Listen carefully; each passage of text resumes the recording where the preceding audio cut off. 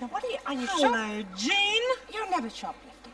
No, I'm not, Possum. I'm just getting a few little things to tuck into the Christmas stocking for those unexpected people who pop up. Used to be bath salts in the olden days, didn't it? But I find a bit of Niv or body scrub is very handy. Of course you need it, don't you, for hot climate. Is it true you have it about 90 degrees or something on Christmas Day? Oh, it can get a little warm in Australia. But I suppose in old Palestine, when the first Christmas happened many moons ago, it was probably quite warm, don't you think? Yes, but I mean, they didn't have to eat Christmas pudding then. Well, I don't know. We don't know. The Bible doesn't tell us that, does it, Jean? And the wise men came originally from Australia. Did you know the wise men from the East were Aborigines, viewers? Well, they were. Bearing, I suppose, Nivea cream and oil of Ulay would be the equivalent of frankincense and myrrh in those days. It's possible, isn't it, Jean? Selfridges had the glittering idea of asking people of the 80s to turn their windows into personal Christmas cards. In mine, there's Scrooge and a spitting fire, a comment maybe on my character. So what about the rest? There are no Muppets. The Muppets didn't do any windows, did they? Or the ABBA, or Frankie Lane, or Johnny Ray. Essentially people of the 80s. I'm not wild about one thing in your window. It's that funnel web spider. Isn't it creepy and horrible? I mean, do you have them? Like, sort of all around? Not as many as that. But we've tried to show in my window a typical Australian Christmas. And it's not Christmas without a fatality from a funnel web spider. They come creeping out on the beach, you know, where the sharks leave off. The funnel webs take over. But they're comparatively harmless. They're only fatal if they bite you. I thought they killed you. I'll say that again, Jean. Oh, I'm sorry. They're only fatal if they bite you. Otherwise, they're completely harmless, darling. He's bigger than Action Man. We all know what these shining-faced kids are asking Father Christmas, but shuffling slowly through the fairy grotto, what question drifts through the grown-up's mind? Well, does Father Christmas have any sex life? Well, it has the Pope.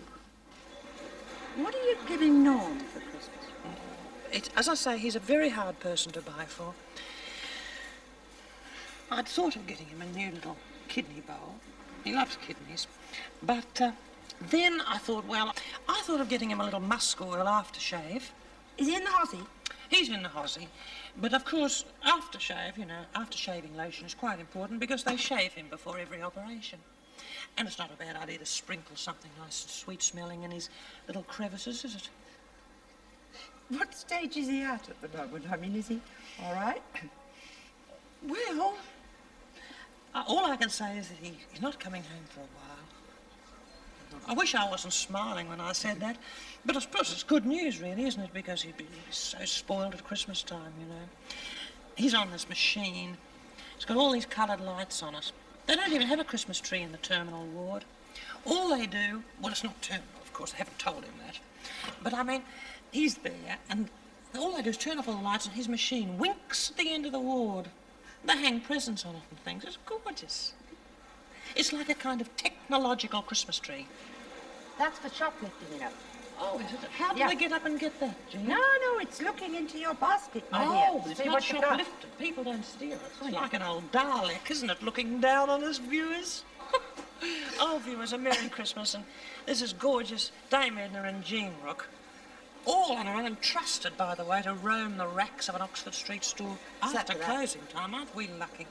They'll be frisking us when we leave. I bet you'll let you loose in the cashmere and tweed department, you little county type.